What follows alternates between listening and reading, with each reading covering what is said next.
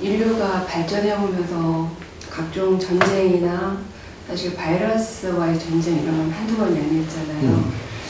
근데 그게 그때그때 일어나면서 인류가 다시 발전하면서 화합하고 이런 계기가 되었던지, 아니면 그때 잠시 상생하고 화합하고 또 다시 또 자국의 이익이나 여러 가지 뭐 지역감정이나 여러 가지 문제를 일으켰는지, 이게 언제쯤 종식이 됐는지, 이게 과연 공도사상이라는 게 정착이 되면 그때 가능한지 이런 게 궁금했습니다.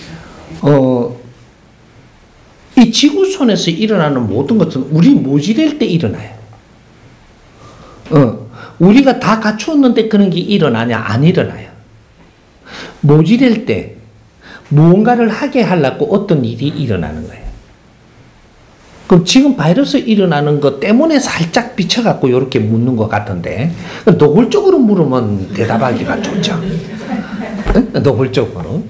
근데 이제 이게 지금 우리가 지금 요번에 이 바이러스가 앞으로 어떤 식으로 지금 왜 대한민국이 이만큼 충격을 많이 주고 많이 확산이 돼가지고 이 충격이 그냥 우리가 조심해야 된다는 충격이 아니에요. 요 안에 담겨져 갖고 있는 요번에 이 바이러스 때문에 엄청난 변화가 일어날 거예요. 일어난 건 중국도 변화가 일어나야 되고 한국도 변화가 일어나야 되기 때문에 이런 일이 일어나는 거예요. 근데 내가 뭐라 했지? 중국은 나무 몸통이고 대한민국 나무 뿌리예요. 뿌리와 몸통이 지금 변화가 안 일어나고 있어요. 큰 변화를 일으키려고 지금 이런 일이 일어났는데 이 답을 찾고 이렇게 앞으로 찾으면 이제 그런 큰 일이 앞으로는 안 일어나요. 일어나는 건 대처할 수 있어요, 항상. 근데 지금 이 대처를 할 수 없는 게 문제인 거죠. 우리 실력 부족이에요. 이런 것들이 지금 우리한테는 안 좋은 일이라고 다가오잖아요. 이게 뭔가가 뭐 그런 게 오면 여기에는 장점과 단점이 있어서 새로운 기회도 주는 거예요. 요번에는 많이 호들갑은 떨어도 생명이 죽고 나자빠지는 거는 그렇게 많지 않아요. 생명이 많이 줄줄이 막 죽어 나간다 이래 되면은 이건 재앙이라고 하는 거예요. 이건 재앙이 아니고 정신 차리라고 지금 충격을 주는 거예요.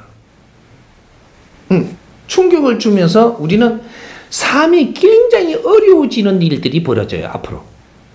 요거 때문에 지금 걱정하는 이거가 이제 진짜 걱정해야 될 것들이 나오죠. 요런 것들 때문에 저 문 닫아 걸어 잠그라고 그래요, 지금. 뭐 교회도 문 걸어 잠가라. 뭐 이게 안 잠그고 뻗치잖아요, 이렇게. 그러면 바이러스 2개 끌고 가요. 투하시키면 돼요.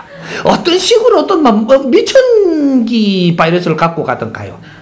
한 2개 투하시키. 그럼 또 잠가라 이러거든요. 그러면 뭐 우리는 괜찮다 이러고 자랑하면 큰일 나요, 지금. 자랑하면 그것도 바이러스 한 2개 몰고 가요. 그래갖고 여쪽에 저 마트도 잠가라. 그러면 우리 기업에는 안 들어왔다. 기업에 뭐 우리는 뭐 그런 거 걔한테 그것도 한 2개 갖고 가요. 군에도 한 2개 갖고 가고, 정부도 2개 갖고 가. 뭐 이런 식으로 갖고 가면 또 잠가라 그런단 말이야. 이 사람이 10여 년 전부터 무슨 소리를 외쳤느냐 하면, 사람들을 전부 다 여기에다가 모아서 공부시키고 모아갖고 주 앱에 보고 하고 하지 마라. 사람들이 알 수 있도록 도와주는 것이 우리가 할 일이지, 그 볼모를 잡아갖고 우리가 밥그릇을 만들어서는 안 된다. 국민들을. 그래서 학교도 전부 다 이제부터 30%는 온라인으로 가르쳐라. 온라인으로. 재테크. 학교에 안 모여도 공부할 수 있도록. 그렇게 해갖고 인터넷을 이 방송하고 잘 연결시켜가지고 거기에서 우수하게 가르칠 것들은 거기에서 가르치고, 학교 올 거를 70%를 지금 해야 된다. 이렇게 하는데 말 더럽게 안 듣더라고. 그게 이제 온라인 공부를 할 수밖에 없게 만들어요. 이제 쳐요, 이제. 요번에 이거 엄청난 일이 벌어지거든요. 그러면 이제 회사도 오프라인에 맨날 나와갖고 저거 뭐 카드 꼽아갖고 출근했습니다. 이렇게 자꾸 이렇게 몰지 말고 재택근무할 거를 30% 만들고 70%만 여기 와서 활동을 하게 하고 이것이 결국 발전해 가면서 70%를 이 재택근무를 하고 30%를 요게 오프라인에 나와서 활동하게 해라. 여기 이제 지금 변해가야 되는 건 대한민국이라는 우수한 나라예요. 우수한 나라에 믿지를 못하고 지금 끌고 가는 거는 이거는 안 맞는 거예요. 그러면 종교 활동도 마찬가지예요. 가르칠 게 있다면 온라인으로 그 사람들한테 도움되는 이런 걸 많이 이렇게 듣게 하고 그런 걸 새로운 포맷으로 가르치고 하면 좋아가지고 종교 프로그램 자꾸 틀어요.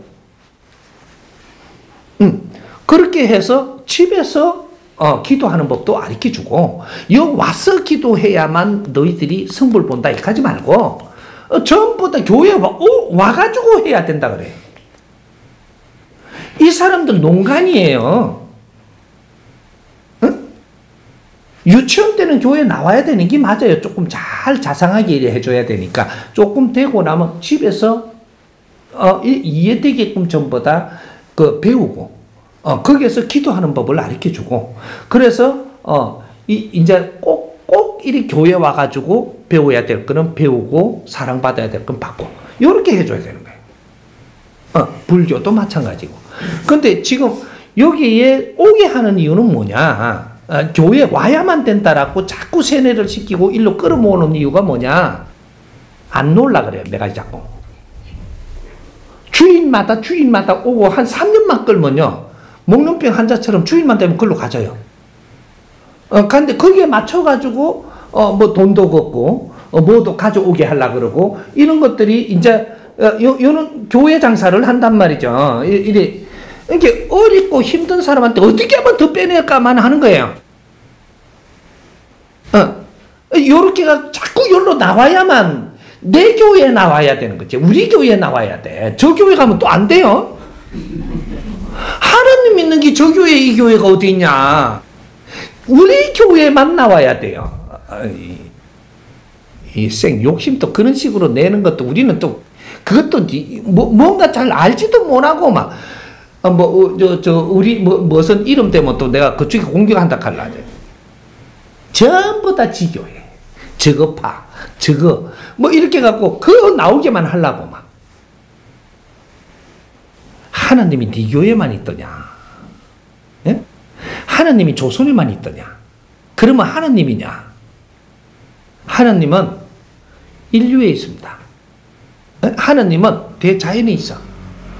내가 여기 있어도, 내가 미국에 있어도 하나님은 내를 다 보살펴. 근데 이 교회 가야만 보살피는 게 아니에요. 우리한테 가르칠 게 있다면 제일 좋은 방법으로 우리한테 맞게끔 가르쳐야지. 볼모로 잡아갖고 이만큼 오랫동안 지금 끌고 가고 있으면 이 나라 꼬라지 어쩌려고 그래. 이 우수한 민족을 바보를 만드는 거예요. 앞으로는 안 돼요. 그래서 이제 이렇게 오프라인으로 모이는 거는 이제는 수도비예요.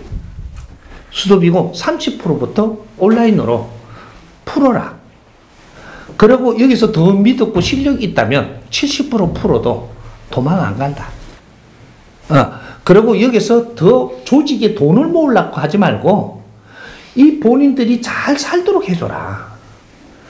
그렇게 해도 조직이 굴러가는 만큼만 하지 조직이 비대해지게 하지 말라는 거죠. 조직이 비대해지면 안 돼요. 우리 국민들이 살기가 좋아야지. 예? 그것이 우리 조직원이 돼가 있어야 되는 거죠. 국민들이 잘 살 수 있도록 가르침을 잘하면 복은 하나님이 다 줘요. 인연법도 하나님이 다 주고 인연법 우리 목사가 주는 게 아니에요.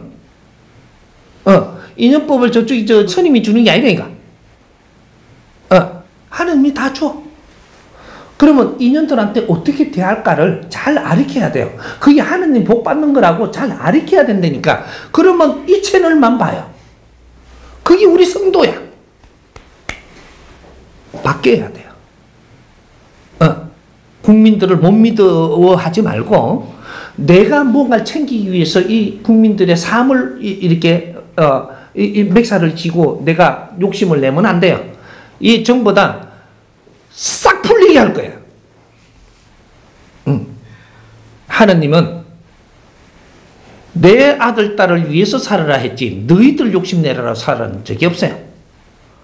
조직을 만들어줄 때까지 큰 힘을 가지고 우리 자손들을 이끌어라 한 거고, 근데 힘을 가지게 했더니 이 힘을 지키기 위해서 우리 가족들을 볼모로 지금 삼는 거예요.